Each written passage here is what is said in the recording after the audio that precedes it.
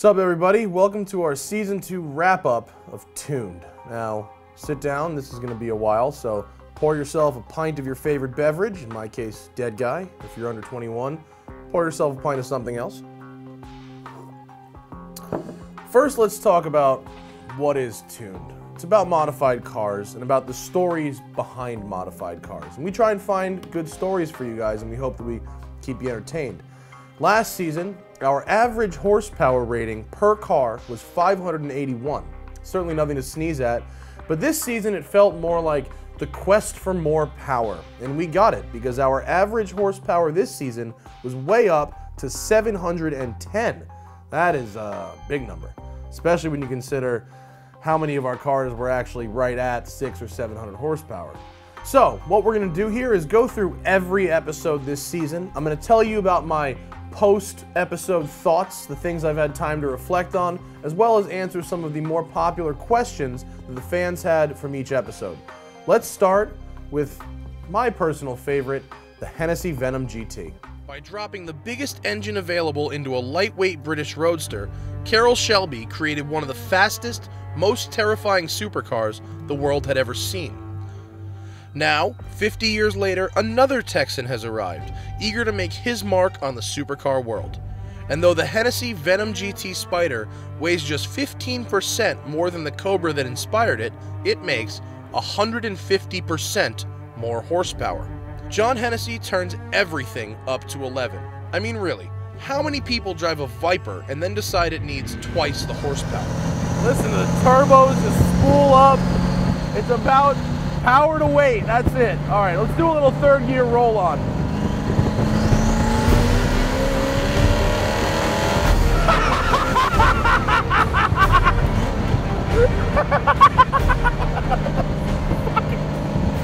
Oh my God.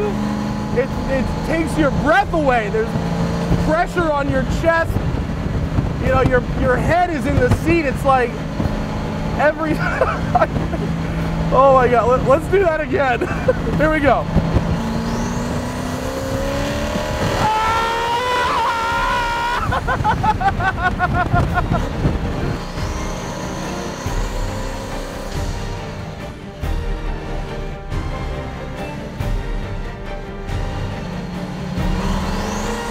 The Venom GT is probably the most controversial car that we've driven, basically because A, of what Hennessy and his reputation is like, and B, the fact that it costs $1 million and is registered as a Lotus. And a lot of people had problems with that. Now, on that note, user 300ZX Greg says, this car is still extremely overpriced.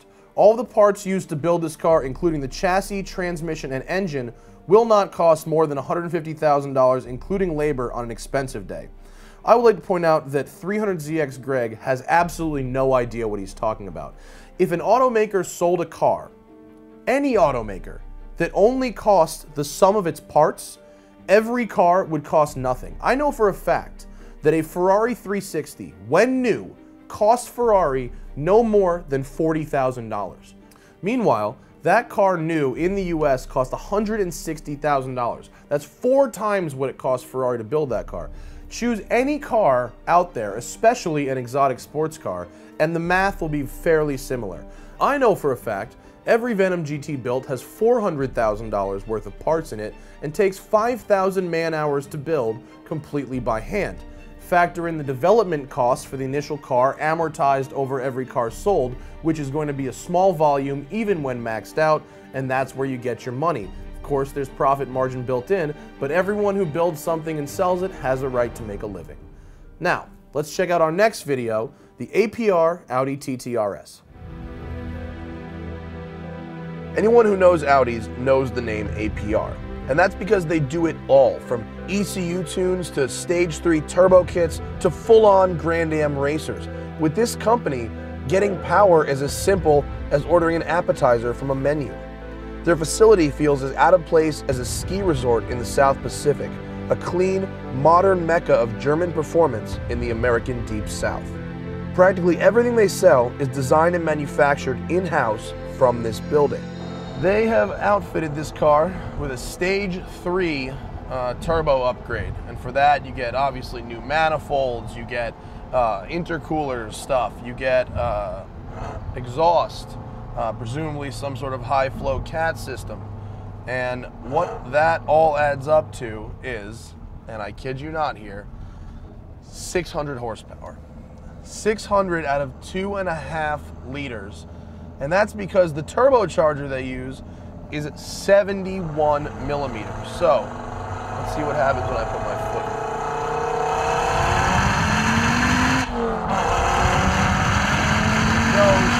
Oh yeah, does it go. Wow. I'm not going to tell you how fast that was, because I'd probably go to jail, but it's got the go juice, for sure. Now, the story with the TTRS isn't so much about the car as it is about APR's amazing facility and the level of research that goes into their vehicles. I mean, APR is the only tuning company that I've ever heard of that does hot weather testing, cold weather testing, and altitude testing, and consequently, their vehicles are known to be among the most durable tuner vehicles on the planet, which is why I was so surprised that the TTRS makes nearly double the horsepower it made when it was stock. Yet, according to the owner, Steven, seems like a fully durable package you could drive every day for the life of the car and never have to do any additional maintenance. Driving the car itself was very, very nice, actually, with a little bit of turbo lag, but you expect that with a small displacement turbo engine. But still, some people had problems with it. For instance, Bouncier from YouTube says, the TT will always be a poor showman's Audi. Even with 6 million horsepower, you'll never be close to using this kind of power on real roads, and if you do, you're probably going to lose your license. And for the purposes of racetracks, there are much, much, much better cars with this price tag. All right, Bouncier, I will tell you this. I use that much power on a real road, and it is accessible. The all-wheel drive even made it accessible in the rain. Of course, they didn't launch the car as hard as it could be launched because it had a stock clutch still, and they asked me to be nice to it. That's just something that we do when someone asks you to be nice. But this car is legitimately very fast, and you can use the power on public roads. Can you go 160 miles an hour on a public road? Sure, you might go to jail, but that's the risk you run. Now, we didn't test the car on the track, but I have seen even stock TTRSs on the racetrack, and they are very, very quick. One of them was on One Lap of America and did extremely well, even for a car with only 340 horsepower. So I have no doubt that this car on a racetrack would be a pretty good sleeper car and would hands down beat a car like a Porsche Cayman R, a base Corvette, even possibly something like a Shelby GT500. That's just my opinion, but I am fully confident in APR's abilities, especially if they get into the suspension tuning in that car, which is what they're also known for. Now let's take a look at our next episode, the Hennessy Velociraptor 600. When I'm at it, all hellfire breaks loose. And this is now the official ambassador to Mullet America.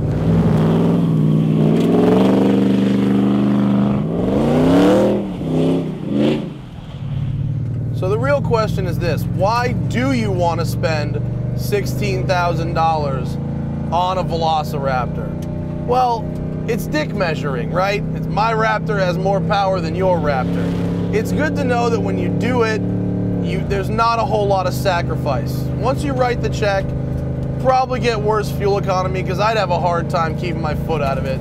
You'll hit 60 miles an hour a full second faster. You'll hit the quarter mile almost 2 seconds faster than stock. And if you're going to be out there jumping dunes and racing your buddies, nice to know that your Raptor is faster than his Raptor. The Velociraptor is close to home, and the story is basically my relationship with the Raptor. Should I or should I not supercharge it from Hennessy? First, let's say this. We made several Hennessy films because in order for us to travel somewhere, we have to make multiple films. Because Hennessy tunes a wide variety of vehicles, it seemed only logical that while we were there and he had the cars there and he said go at it, that we should film multiple vehicles. So, with that being said, the Velociraptor 600 is an interesting package. It feels stock when you're off the gas. It sacrifices virtually nothing except the initial cost of the kit, and it does 0 to 60 in 5.5 seconds, tops out at 120 miles an hour, and is just ridiculous. and I absolutely love it. It was fun. So, most criticisms of this video are that, let's see, Lincoln from YouTube says, what do you need that power for? F***ing small losers. You need that power, Lincoln, because it's awesome. And if you don't get it, you shouldn't be watching a show called Tuned. You are Over the course of that video, Zach tried to encourage me to get the kit because it wouldn't ruin the practicality of my current Raptor. And Chubby Hong, who has just an awesome YouTube username, points out, LOL, Zach is an idiot. Obviously, all your gear is going to fit into the truck. Actually, Chubby Hong is an idiot because he didn't remotely get the joke there. He, certifiable moron, that guy. Yeah. So, LOL, Chubby Hong is an idiot. In conclusion, I will say this. Some people also thought this kit was a ripoff at $14,000, but I will say this. Yes, you can get a supercharger for a Raptor and have a local shop put it on for less money. You can also go up the street and buy a handmade leather handbag for your wife that will probably be very nice. It might cost a few $100s. You can also buy an Hermes bag, which will cost several $1,000s. Is the Hermes bag any nicer than the other handmade leather bag? No, it isn't, but it's a brand, just like Hennessy is a brand. And if you buy a Hennessy vehicle, you're buying the product and you're buying that brand. And trust me, when you go to sell those two trucks down the road, which one's going to have more value? The Joe's Speed Shop modified truck or the Hennessy Velociraptor? My money goes to the Velociraptor. With that, let's take a look at our next video, the D3 Cadillac CTS-V. In an effort to make the CTS-V more interesting to people like me, D3 has done something that I wholeheartedly approve of. Added a shitload of horsepower. Let's see how that feels. Traction may be an issue here. Let's go to manual mode. But they also want to customize it to the owner's taste for what they want to do with the car. This owner daily drives the car, but he also races it competitively in the Cadillac Challenge Series, which is a time attack series. So, in order to back up all that power and keep things under control, they upgraded the brakes. There's a two-piece Brembo floating caliper now up front, and they've upgraded the discs as well to cross-drilled vented two-piece discs. The D3 CTS-V was the first car that I drove this season that I didn't love. And it's not that they did a bad job with the car, it's just that we ran into an issue that we run into with some builds in different occasions, which is that I thought we were going to drive one of their crazy wide-body cars like you've seen at car shows. Turns out those cars are not street legal, so they gave us a customer's car. The problem with a customer's car is that it's tuned to the way the customer wants it. And this particular customer started with a daily driver and turned it into a track car, which is fine if that's what you want to do, but it had an automatic transmission. He took out the magnetic ride control and put in coilovers, so it was very low and very stiff, and it was very loud. And that's all well and good for the track, but I was driving it on the street. And there's a difference between a track car, which is designed to be driven at 10/10ths, and driving an enthusiast street car, which is more like 8/10ths. So we ran into that issue, and the car was stiff, low, loud. And so I asked the question, could this car be a sleeper? And almost universally, people said no. For example, Peter Moore says, is that a sleeper? F no, it's loud as hell and hammered to the ground. Might be a sleeper to a mid-30s soccer mom driving her kids around, but not to anyone else. I think people misunderstood me here. I think if you hear the car, obviously it's not a sleeper. If you examine it very closely, obviously it's not a sleeper. But if you hear a lot of sleepers or examine sleepers closely, you can tell they're not sleepers. The point is if the car is sitting there parked, not running, it looks like a sleeper. If you just glance over, you might know it's a V, but you don't know it's a slammed 750 horsepower V that is way faster than most other CTS-Vs you could drive. So that was what I was getting at, and a lot of people got angry about it. Some people agreed with me, but the other thing that that we learned about this car was the automatic transmission. And I complained a lot about the automatic transmission.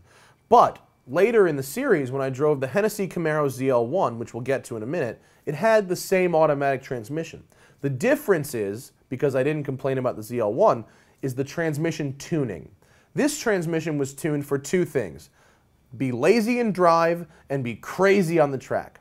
nothing in between. So for the enthusiast driving, it didn't shift like I wanted to shift. Sometimes it's the hardware and sometimes it's the software. In this case, it was the software. But that being said, let's move on to our next video, the electric DMC DeLorean. Torque my way out of corners very nicely.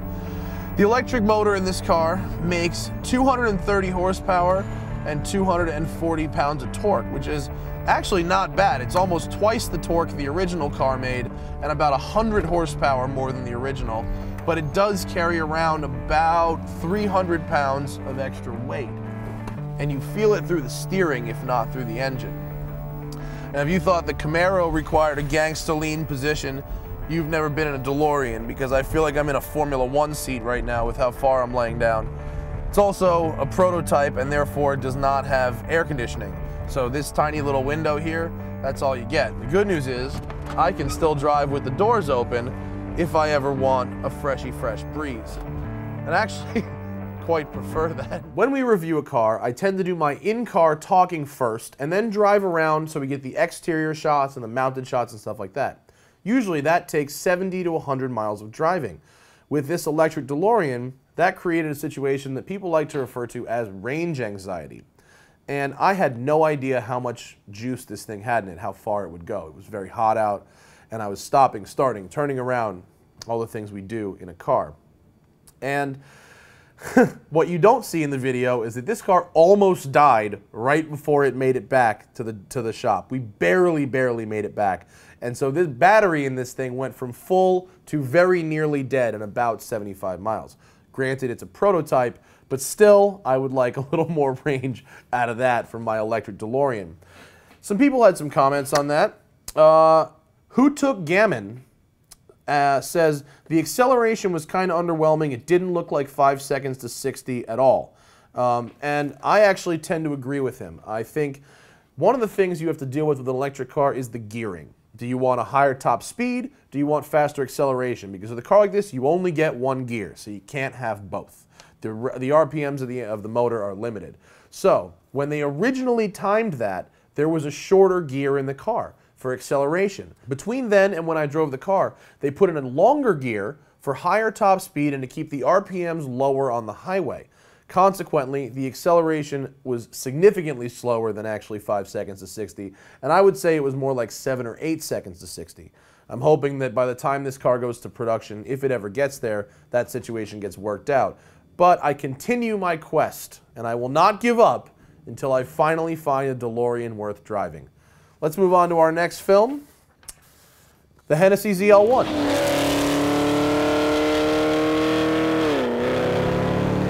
I can drive around like this all I want, and the car's going to hold up. It's going to start when I need it to start. And if I'm going to buy a $55,000 ZL1 Camaro, put another 20 into it with Hennessy for all the upgrades, you know, I'm 75 grand into a car. That car had better start when I want it to start.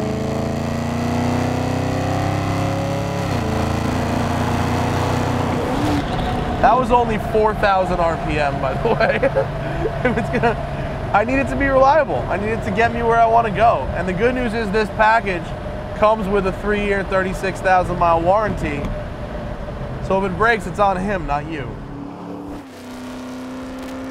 This car was so loud that I for the first time in my entire life, I actually felt guilty driving it past people's houses for the drive-by shots. I mean, this car would wake the freaking dead. It idled loud, it revved loud. Everything about this car was loud and obnoxious. And that's fun, but I hate to say it, I would tone it down just a little bit if it was my personal car. It was an absolute animal, but it made the power for sure. Now, we had a drag race between myself in the ZL1 and John Hennessy in his Hammer Wagon. And To The Floor Videos commented, no times or mile per hour in the quarter mile, lame. And actually, we are going to cop to that. That was our fault. We should have posted the times, and we were so obsessed with the pretty driving footage, we honestly forgot. So here are the times for the drag race, which we recorded. The ZL1, and mind you, this was a 90-degree day, just about sea level, street tires. The ZL1 ran an 11.2 at 129 miles an hour, and the CTS-V ran an 11.08 at 132 miles an hour. And both cars are capable of running about 10.7 when you put street legal drag radials on them as opposed to Michelin Pilot Sports. Either way, low 11s, high 10s is extremely fast for a car like this, and hooking them up off the line is where you're going to make up or lose the time. The ZL1 with traction control off is extremely difficult to hook up, but once it got going, man, did it get going. And what a brilliant automobile. One more comment is Bismillah Mashallah, who says, I don't consider 20 grand for 100 horsepower worth it. That's fine. They've sold literally 50 of those packages already, so 50 people do think it's worth it. Furthermore, you get upgraded sway bars, it's a full exhaust, it's a transmission tune, it's heads, it's cams. This isn't just a blower pulley and a tune here. This is actual hot rodding hardware that's going into that car. Factor in the cost to labor, the cost of labor to install it, and of course the brand, and that's where your 20 grand comes from. Let's check out our next video, the 900 horsepower Hefner twin-turbo Lamborghini Gallardo. In an unassuming warehouse surrounded by a pond, trees, and industrial buildings not worth a second glance, you'll find the workshop of the first person to add 2 turbos to a Lamborghini. His name is Jason Hefner, and his shop doesn't need a sign because his cars speak for themselves.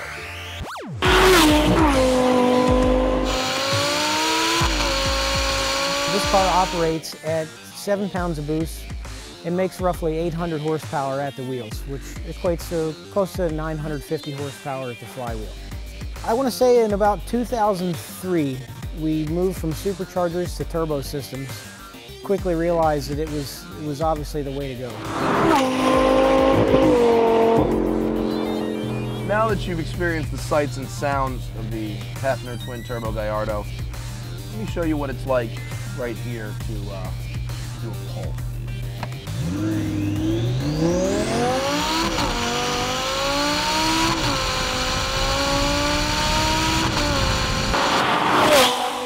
This was a very cool car. 900 horsepower, all-wheel drive, otherwise stock. What's great about this car is that it can handle this power stock. Now, some people, and I'm referring to Rider32 is true, says the tune videos are really good, but I don't understand why they choose to test cars with less horsepower than others. For instance, they're driving a 900 horsepower Hefner when they could test a 1500 horsepower underground racing. They chose to test an 800 horsepower GTR when they could be testing a 1200 or 1500 horsepower GTR. You have no idea what 900 horsepower feels like, do you?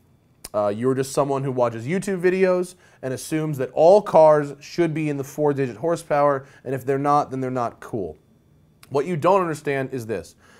I know underground racing makes a 1500 horsepower car because Hefner also makes a 1500 horsepower car. You can actually see it in the background of the video. It's the gray Superleggera, but it was in a million pieces. When we have to make these videos, we schedule them. We schedule them around our schedule, we schedule them around their schedule. Not only was the 900 horsepower car the only vehicle available for us to test on that particular day, it's also Hefner's volume seller. So when the tuners want to promote a car through us, they want to promote their volume product. They want to promote what they're known for.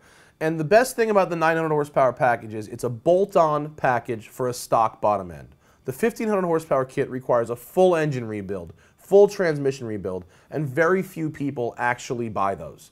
And so that's why we drove this car, because we wanted to see if it was streetable, if it was well-behaved. And speaking of well-behaved, some of you have really good ears and pointed out that it sounded like the clutch was slipping a little in between gear shifts. Part of that is that there is a little slip built in to this package in the software. Another part of it is that Jason was planning on replacing the clutch because the owner takes this thing to the track a lot, and the clutch has had 26,000 miles on it, on the original clutch, and he wanted to let me kick the crap out of it before he gave it back to the customer with a freshy fresh clutch. So good for you, good ears on hearing that little bit of clutch slip. It's halfway between programmed and actually slipping. But it's all fixed up, the car is good to go and back in the customer's hands. Let's move to our next, let's do one more. Nicholas Shaw 96 says, the arm hair is gross, Matt. I'm Arab, deal with it. Next video, the Titan Motorsports 700 horsepower restored and modified Toyota Supra. Titan knows Supras. One look around the shop can tell you that.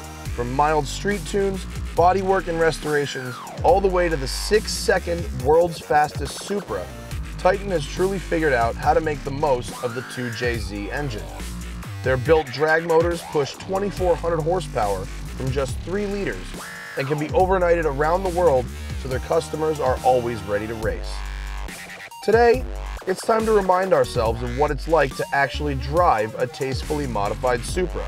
It doesn't have 1,200 horsepower, but it's set up right, and for that, I'm thankful.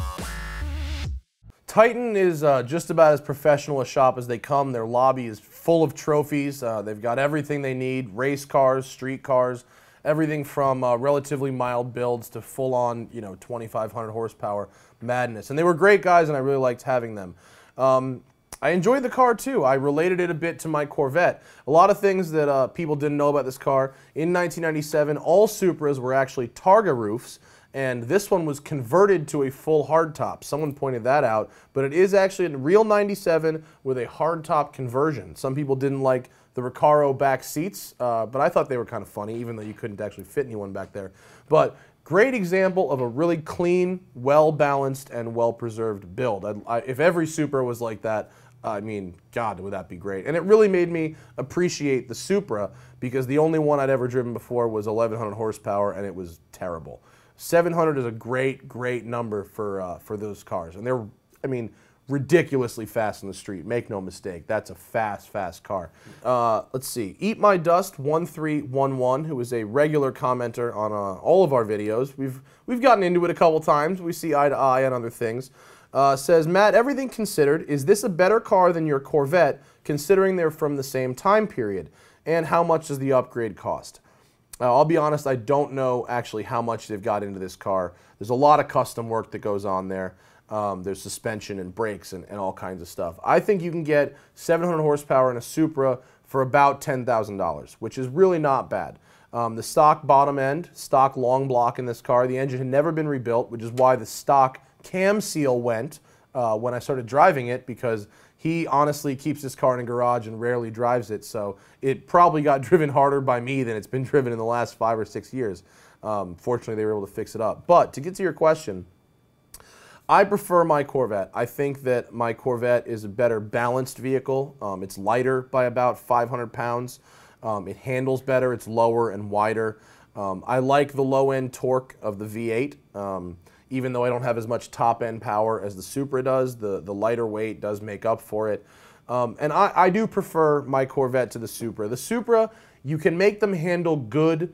You really can't make them handle great, at least as far as I've seen. You know, Titan or any of these other guys will tell you that you can drive a Supra on a road course with a properly set up suspension. And I believe that.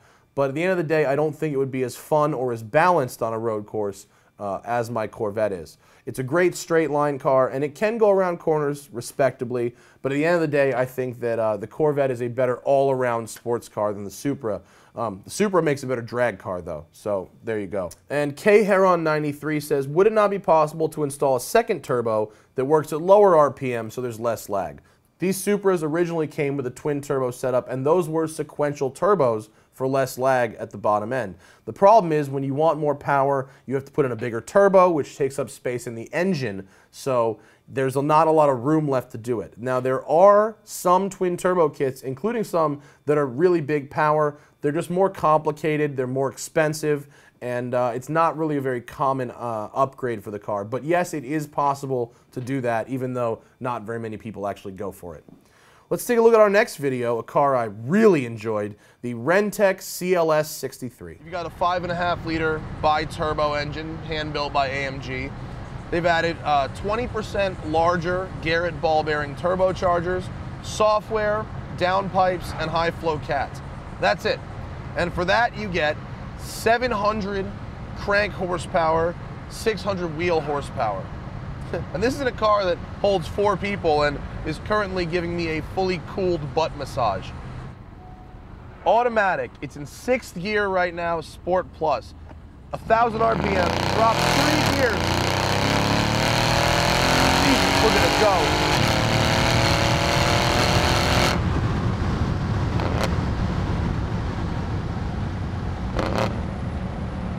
It's seriously, seriously fast. That's brilliant. The Giggle Dyno says that this is making 700 horsepower. The Giggle don't lie. You know, you can read dyno sheets all day long, but if I don't laugh, it ain't making the power. It's making the power. This is a really, really neat car. It's a 4-seat sedan that has all the luxury features you'd expect from a stock $120,000 AMG car, all the safety features you'd want, and oh, by the way, it runs a 10-second quarter mile and can do burnouts at 60 miles an hour. I love that. I think it's great. And it's loud when you get on it, but it's not too loud. It can be civilized, and even though the suspension has been lowered by an inch, it actually rides fine on all but the roughest of pavement. However, the Black Identity disagrees. Says it's a completely pointless car and only good for burning the tires. I think he's missing the point here. The point of the car is that if you turn traction control all the way off and mat it, yes, it will burn the tires. However, if you leave the traction control on and drive like a normal human being, not like someone who's testing the car on video, it drives fine. It drives like almost like a stock CLS. It's a little bit louder, but besides that, it's as good a luxury car as any stock CLS is, with the exception of a very, very little bit of ride quality. But, I mean, this is 10 seconds. The Camaro ZL1 we tested, which is a dedicated sports car, runs a 10.7. That's what this thing runs, and it's 300 pounds heavier and is a German luxury car. I mean, where else are you going to find something like that? That is crazy, and this kit isn't even done yet. It's a development package, which is why I can't answer Daniel and Gren's question, which is how much does it cost? The answer is they don't know yet because they're not done with the package and they haven't finalized the production parts. Hopefully, by the end of this year, we'll know, and also hopefully by the end of this year, Hartmut will have achieved his goal of running in the 9-second range in that car, which should be thoroughly unbelievable. But I love that shop, I love that guy, and that car is really, really amazing. Let's move on to something with really big power, the 1100 horsepower Schweitzer Ultimate Street Edition Nissan GTR. What's your favorite thing about the GTR in general? In general, launching it. He told me to launch it, so 1000 horsepower launch, here we go. Oh, shit.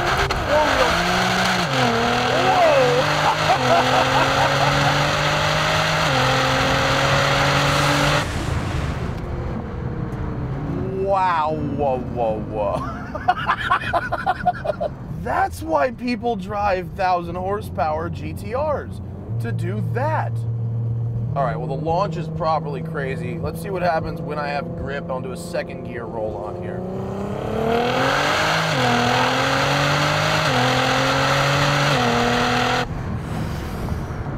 That was pretty impressive. Let's try it again.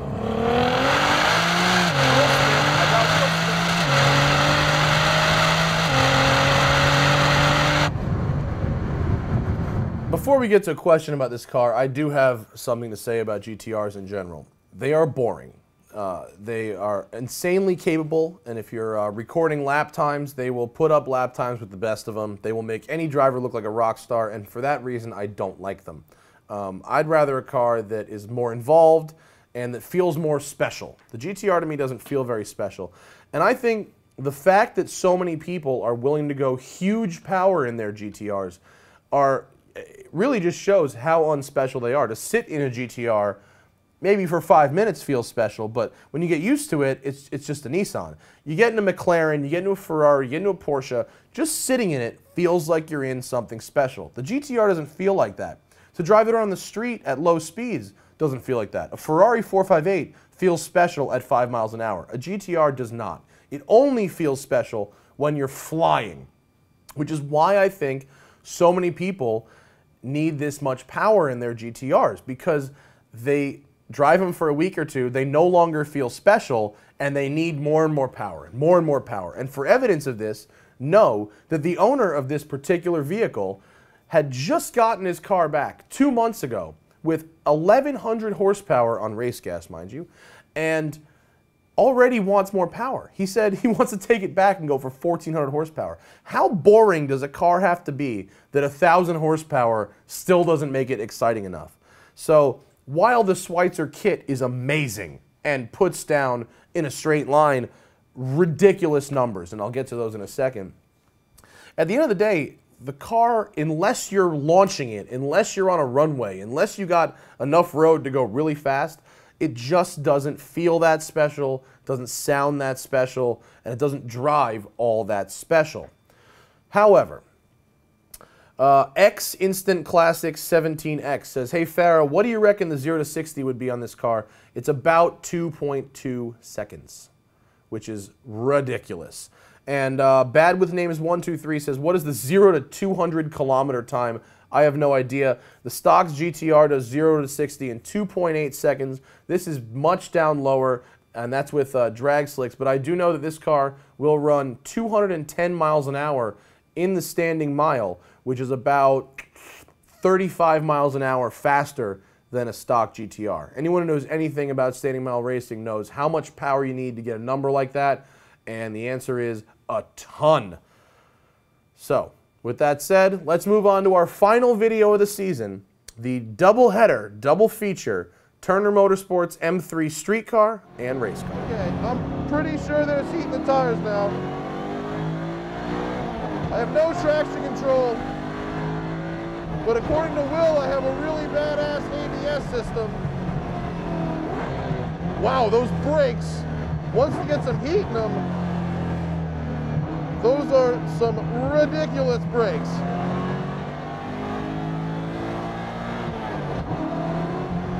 This car weighs 3,310 pounds. With a full tank of fuel, it's actually barely lighter than the street car.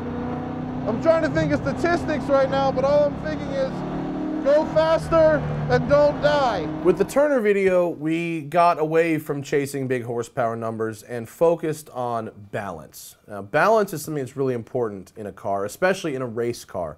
And so I got to drive the Frozen M3 street car and their Continental GS Series race car. Now, Brendan Wargo on YouTube says, great video like always. I have a question. Has driving these cars changed my outlook on how I want to modify my Corvette? No, actually, because my Corvette was always built with balance in mind. As we drove these huge horsepower cars, I started to think, maybe my Corvette isn't fast enough. Maybe I need a supercharger. Maybe I need twin turbos. But then I got back in my Corvette and drove it and said, you know what? My car is perfect. And that's exactly how I felt driving the Frozen Gray M3.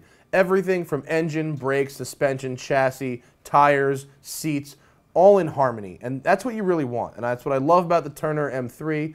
And that's what I love about my Corvette. It's got enough power to have a really good time in, and it's got enough suspension and brakes to keep everything under control. And that's what I want in my own personal modified car. I don't need a zillion horsepower because when I drive my car, it's not for people on YouTube. It's for me to enjoy.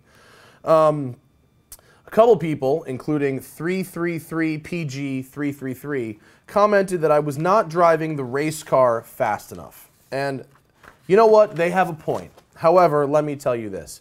For weeks leading up to this film, Will Turner called me and said, Matt, I'm happy to have you drive my car, but it has to race 3 days after you drive it, and if you screw up, I'm going to kill you. I have never driven on slicks before.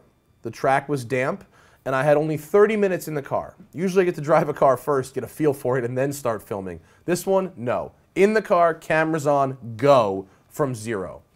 And there is nothing worse, and I mean, with the exception of death, or maybe getting butt raped, there's nothing worse than crashing someone else's race car that you have spent 6 months begging them to let you drive. And so I decided to err on the side of caution, experience the car, have a good time, see what my first real race car is like, but not push it beyond where I felt comfortable, especially with a gigantic camera rig directly in front of my face, obstructing half the view, and while trying to talk the entire time. There's a lot of things going on there, a lot of intimidation there, and most importantly, because I didn't crash the race car or spin out or do any damage to it, it's going to lead to more opportunities in race cars. The key to getting into race cars is to not crash the first race car. So that was my goal, and that was our season of Tuned. Which brings me to a point. Gnoy, or Gnoy 26, says, every time I come to Tuned, it's about horsepower, turbos, superchargers. Tuning has the widest scope to any aspect of modification, and week after week, it's just about power, and more boring power. What about understanding downforce, handling, build quality, and basically everything within our grasp? Well, I hope with the Turner videos at the end, we covered some of that, as this comment was a little older. But let me just say this, we make an entertainment show. Furthermore, we make an on-demand entertainment show. While, yes, we will be focusing on more custom work, different stuff that's not just big horsepower for major shops, at the end of the day, horsepower sells when you're making on-demand video content. So, next season, we're going to try and do something a little different. Rather than go to big-name shops and drive their demo vehicles, we're going to look for more custom one-off builds. Stuff like the Blastoline, or like owners' cars that they've built themselves. With that in mind, if you guys have a car you'd like to see on Tuned, and you must know the owner of this car if you are not the owner of this car, email us at tuned@thesmokingtire.com. We begin filming our next season very shortly, and I'm interested in getting your modified car on it, provided it's actually cool and not a piece of crap. Until then, I'm Matt Farah. Hope you've enjoyed Season 2 of Tuned, and while you're waiting for Season 3, you want to see more from me and the guys, the different stuff we like to do, the podcasts, the tweets, the writing, the other videos, come to thesmokingtire.com. I'll be waiting for you with a pint of Dead Guy. Tom? Well done, Farah. 40 minutes in about an hour 15. 40 minutes.